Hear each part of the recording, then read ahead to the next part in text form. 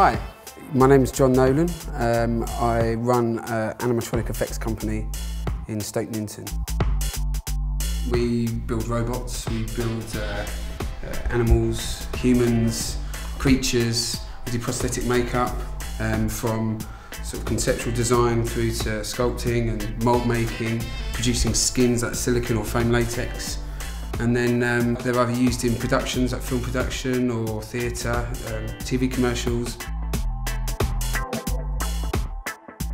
I tried stuff at home. I read a lot of books. There was a book called No Strings Attached. I would look at the book with a magnifying glass and look at the shelves and the pictures and see what glues they were using, what sort of chemicals and skins and stuff.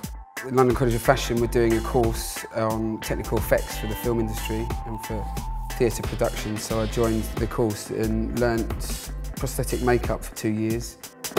Here East, they were shooting a promotional film that needed some sort of central figure, and we're interested in bringing in local companies, smaller companies that build interesting things. They contacted us because we're an East London company, sort of local makers.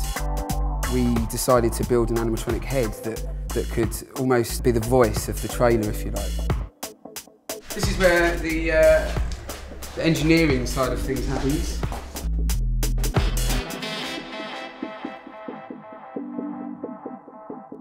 I think that's why it's such an exciting and interesting job, because there's so many different skills and so many different things people bring to the table, and there's no real way of making an animatronic.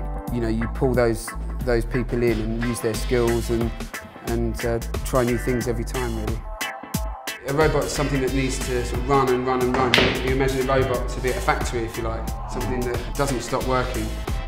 Animatronics are built for a specific job. For example, on a film set for a week or a month. I think that's the difference, really. They're built in a completely different way. I love this part of London, and it is very creative. Yes! Yes! Well played, mate. Thanks very much for the time. Pleasure. Nice.